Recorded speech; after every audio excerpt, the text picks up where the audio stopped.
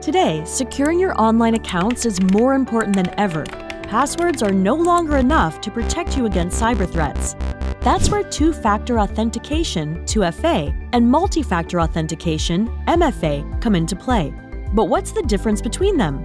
2FA requires two forms of verification, your password and an additional factor like a code sent to your phone. This ensures that even if someone knows your password, they won't be able to access your account without the second factor. MFA, on the other hand, involves two or more verification methods.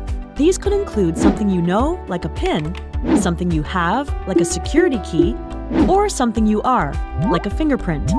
By combining multiple factors, MFA can provide a higher level of security than 2FA. Using 2FA or MFA methods adds layers of protection to your accounts, making it much harder for unauthorized users to gain access to them.